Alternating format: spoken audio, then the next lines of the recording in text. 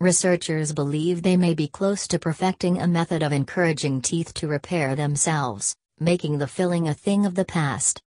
The team at King's College London found a drug already tested in patients can stimulate regrowth in decayed teeth, repairing cavities naturally, without the need for a filling. We've developed a really simple system.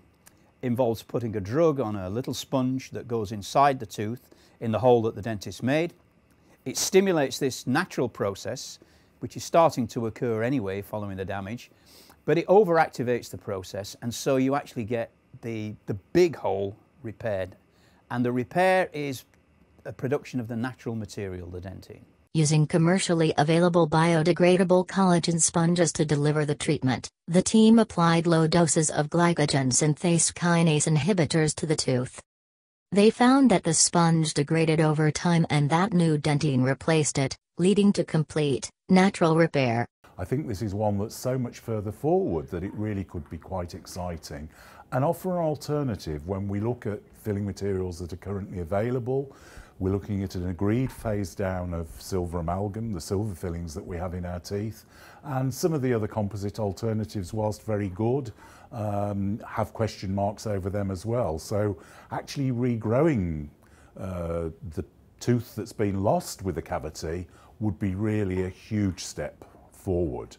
But it's also important that we remember that we shouldn't be getting the cavity in the first place. We're talking about a totally preventable disease. The important thing to us that this drug has been in patients. So there is safety data to show what side effects from the doses that were used and delivered into the bloodstream.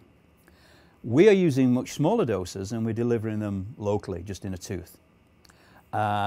And so the hope is that kind of safety data that's been obtained with very high concentrations, given repeatedly into the bloodstream, will put us in a very good position to go along to the regulatory authorities and say, look, this drug's already had all this safety data.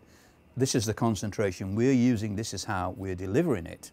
And our hope is that will accelerate the time that we can get this into a clinical trial and get it into patients. The research does not mean the end of the dreaded drill just yet, as dentists still need to remove any infected or decaying dentine and create a hole for the sponge to be inserted into. As yet, no way of regrowing the thin layer of enamel that protects the dentine.